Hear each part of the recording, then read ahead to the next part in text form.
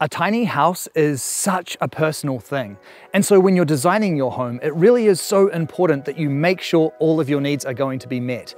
And this next home that we're about to visit here in beautiful Queenstown is a great example of when you just get things right.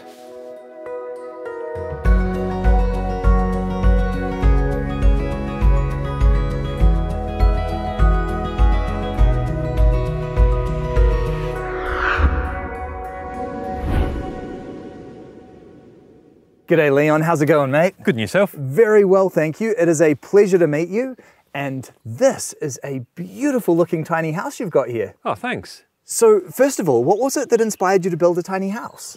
Well, I'd been looking for a solution for living. The traditional home didn't really quite suit me. I wanted something that was a lot more convenient, more practical use of space, something that was more ecologically friendly. And essentially I was kind of tired of the traditional home, a lot of cleaning, a lot of maintenance, a lot of energy use, and being fairly nomadic by nature. I move around a lot, so something that I could actually call my own, but take with me at the same time. And then being inspired after watching quite a few of your shows, then, you know, it just seemed to be the perfect solution. And prior to building the tiny house, you spent a year traveling in a caravan, didn't you? Yeah, so it was after the first lot of lockdowns, and we decided, well, really, why do we need to be in a house? I run a business online, so I've got that flexibility that I can move around, and I'd wanted to spend some time really getting to know New Zealand and a lot more intimately. And there was no tourists, so perfect time, right? So yeah, sold up everything, moved into the caravan and spent a year touring. And of course, you have now settled here in Queenstown, which is a very, very nice choice in New Zealand.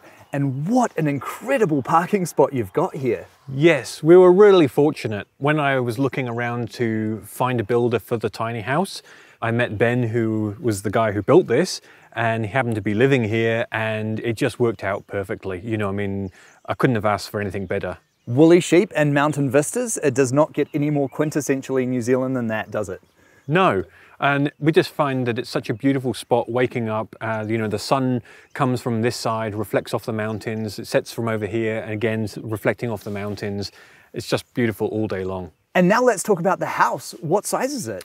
So this is a 9x3 on the downstairs, and then we've got about a 1 meter overhang upstairs. The cedar and the black exterior is such a classic look, and it's just so hard to go wrong with that, isn't it? Absolutely, you can't go wrong at all with it. That contrast is just so stunning, and it just fits in so well with the mountain vistas. And of course, to take full advantage of all of the views, you've got these beautiful bifold doors and big windows throughout the home. Yes, it's just beautiful. You know, you can open these up, sit on the couch, look out, enjoy the views. We've obviously got them in the kitchen, and again, opening them up, and it just makes you feel like you've got that indoor-outdoor flow at another level. Very important. And can you talk to me about the design of the home? Yes, so we wanted something that was clean, something that had a lot of natural materials being used in it, something that would fit within the environment, something that had character, but would blend in at the same time. Absolutely, and unquestionably you have achieved that here with this home. And you've only just moved onto the site, haven't you? So you haven't set up the deck or anything yet? No, that's all to come. So we'll have a nice deck that runs out probably about 3 meters running along the front here, and give us that little bit more indoor-outdoor flow, and somewhere to put the coffee table for the, you know, coffee in the springtime. Got to have that outdoor spot to be able to take advantage of the vista? Absolutely. And I noticed that you have managed to get a washing machine out here though. Yeah, because I work at home, I don't like to have loud noise around me while I'm working. And of course, a washing machine can be quite intrusive in a fairly small space. So I just figured, well, why not put it outside? Made sense. Absolutely it does. And I see you're collecting rainwater here? Yes, we get a reasonable amount of rain. There is actually a creek that runs down the bottom as well that we can pump up from. But of course, why not collect what you can? So we've got the tank on the back, and then we go through a 3-stage water filtration process and a UV sterilization, so excellent quality water. And what about other services such as power here? We were looking into solar, but it doesn't really make sense in short, dark days of Queenstown. And we're lucky enough that we can tap into the main house here, so we've just got a 16 amp connector, and that just works perfectly. And in addition to the house, you've got the garden shed there as well? Yes, so the garden shed is a real practical space for all of the extra stuff like, you know, the snowboard and gardening tools, and it just keeps things separate from the house. And you're right, when people are really concerned about what they can store in a tiny house, it's easy to forget that you can actually set up a shed next to your home as well and have a bit of additional storage there too. Yes, it's amazing how much you can really fit in there. Well, already from the exterior, this is a fantastic looking home, and I cannot wait to see what you've done inside. Can we take a look? Absolutely, come on in. Thank you, after you. Oh, now this is an especially spacious feeling home, isn't it? Yes, with the extra width in, a 3-meter wide, it changes the dynamics of a space dramatically. And especially the height in here really helps as well. Yeah, and, being tall.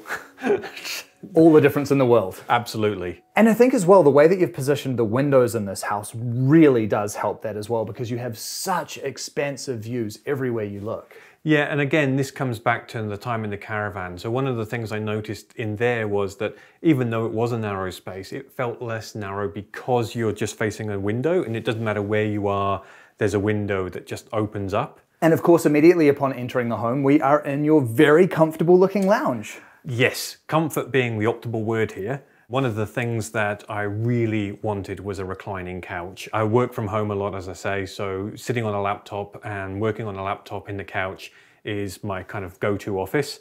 And so having something I can lay back, relax in the right position, perfect. Very important. And of course, to match the reclining couch, you have a very good sized television. Probably a little overkill, one might say, but again, it was on special, so what do you do? Why not? Why not? Looks like you've got a bit of a serious sound system here too. Yeah, so my dad was a sound engineer growing up. Music was extremely important, and so again, it was one of those things that I wasn't going to compromise on. We wanted some really nice speakers. And of course, here in Queenstown, it is freezing cold outside, but toasty and warm in here, thanks to the wood stove. Yeah, so we've definitely made an investment into the fire, which has paid off. We absolutely love this thing. Getting up early in the morning and throwing a couple of logs in and just starting the day, there's no better way. And you've got backups here as well though, because you do have the mini split too. We didn't want to go with one or the other, it was a definite both. And we've got this on automation as well, so I can actually activate it before we come home. So if it's a really cold day, you come back and the house is already pre-warmed, or starting it up before even getting out of bed and just taking that chill off in the cold depths of the winter morning. And the planter box you've got up here is a very nice addition. Yeah, again, inspired by your videos, as I'm sure you can tell, but this was an absolute must for us. And we've got the LED strips running around inside, automated watering system because I'm too lazy to water, and then just sort of offsetting that with the window into the bedroom so we can enjoy it from both sides. Beautiful. And to that end, you've done quite a lot with the lighting in here as well, haven't you? Yeah, so all of the lights can change both the temperature of the white and also change color. So we can set the different modes and ambiances for evening or movie or however you like. And it's all voice activated and automated from control for, waking us up in the morning with a soft red glow, etc. It's, really nice. And in the loft up there, it looks like you've got a bit of an extension to your living space as well. Yeah, so I have a teenage daughter that comes to visit sometimes, so a space for her to be able to sleep when she does. And it's also acts as my meditation room now. Fantastic. And so your daughter is here part-time, but you also share this home with your partner, don't you? Yeah, she's at work today, but we both really enjoy living in this space. And what a kitchen you have in this home. Yeah, thank you. This was really important to my partner who loves cooking. She really wanted a big space, which is always fun in a tiny house. But I think we've managed to make it work. And I especially love the way that you have run the counters right to the windows. It just gives it an even more expansive feeling.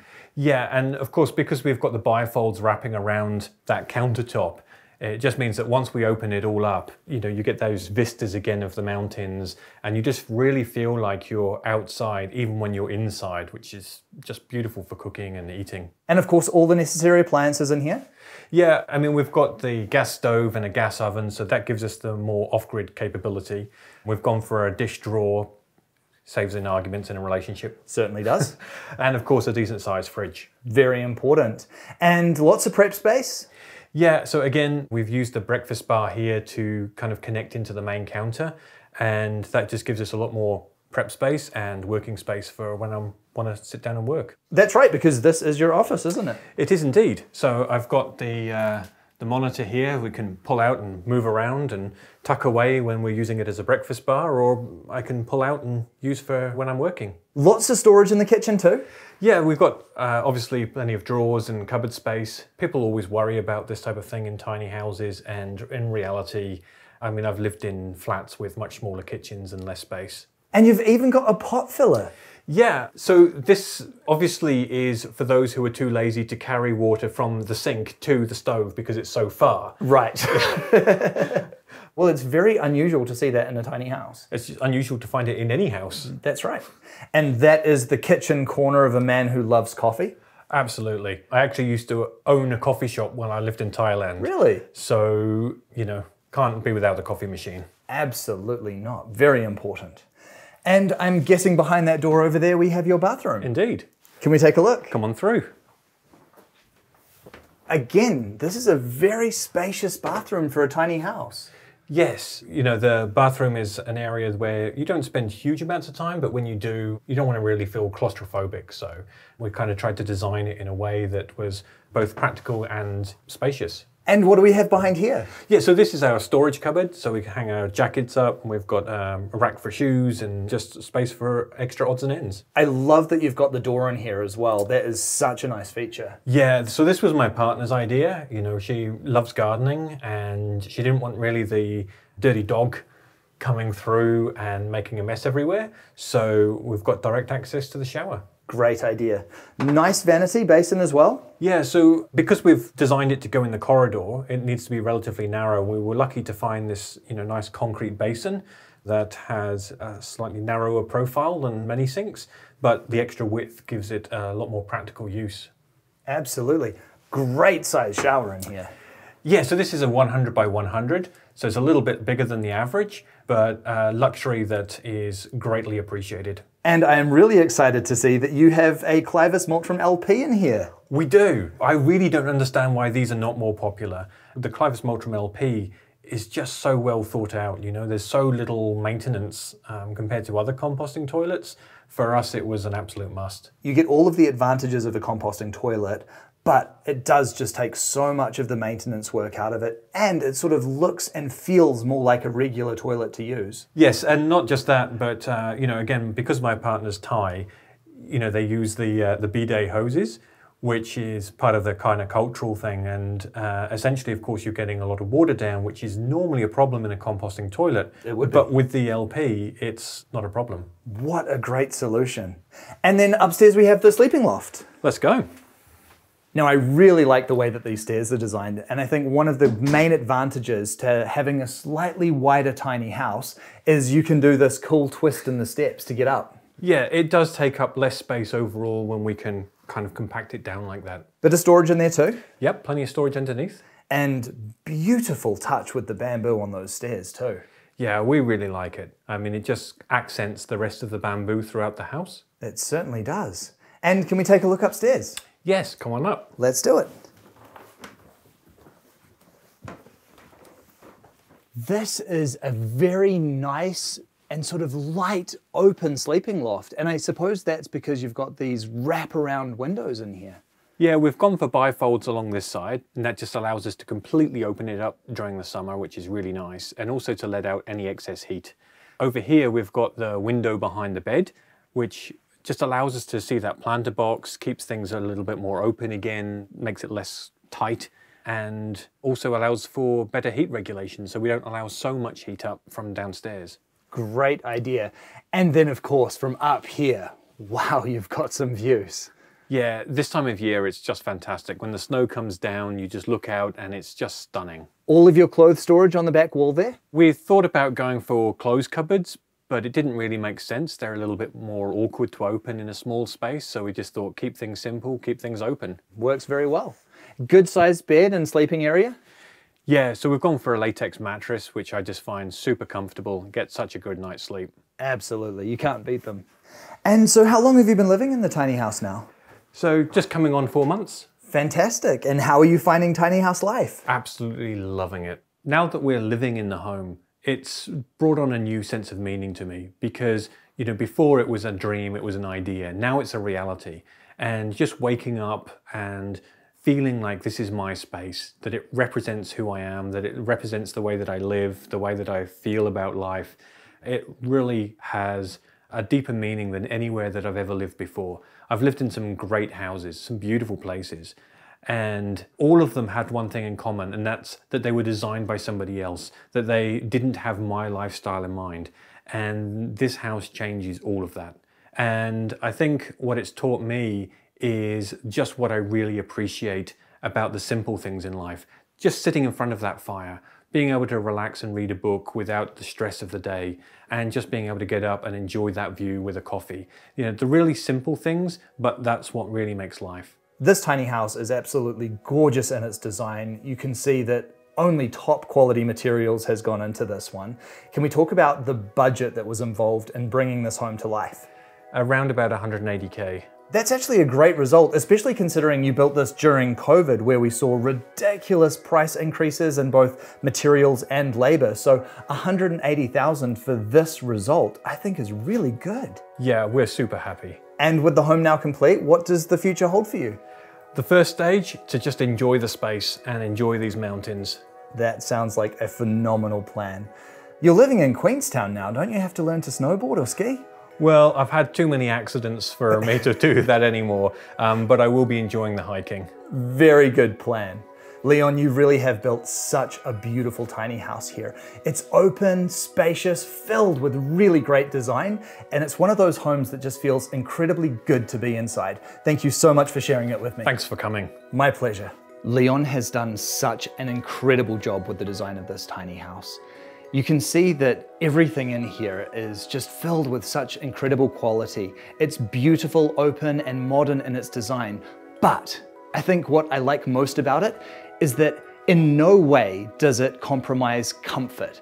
I love how he has his reclining chair, his television, a great workspace, because ultimately it is so important to get those things right in your home.